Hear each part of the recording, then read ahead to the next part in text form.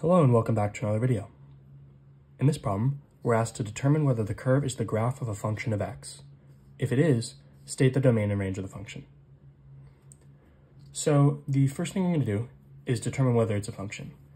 We're going to do that using the vertical line test, which states that if we put a vertical line through a function, at no point can it intersect more than twice. So we're going to use the pen to represent this, and as we pass through, we can see that no matter where we put a vertical line, it's always going to intersect once, except potentially right here.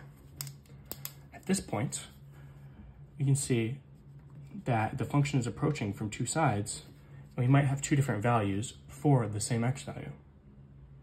However, if you look here, this is an open circle, which means that the function approaches it, but does not actually include this point. Meanwhile, we have a closed circle here, so it does include this point. So the only function value at this x value is up here and not down here. So therefore, it is a function, since no matter where you put a vertical line, there is only one intersection, right? That is to say, for any x value, there's only one y value. So now that we know it's a function, we have to state the domain and the range. The domain is the x values that the function can take on. So we're going to start from as far left as we can go and move to the right. So we start here at x is equal to -3. And as we go, all the way up to here, up to -2, but not including -2. So this includes -3, so we do a bracket, not including -2, so you have a parentheses. However, this is including this stretch of the function right here. This starts at -2, inclusive because of the closed dot, and we go all the way over here, and we end here at x is equal to 2. Another closed bracket, even if I can't draw it properly.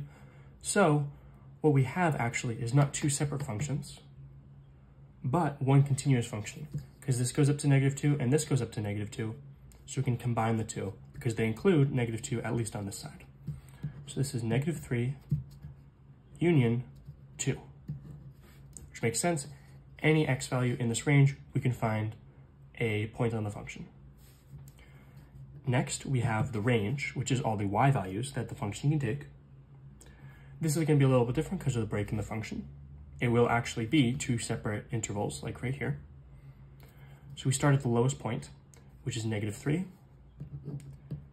And in a similar way as the last one, it goes up to -2, but it doesn't include -2 because we have an open circle. And then we jump up to -1, inclusive, and then that goes all the way up to the maximum value, which is 3, and then goes back down again and doesn't hit any new values. So, ignoring this, this is your final domain, this is your final range for the graph, which is a function.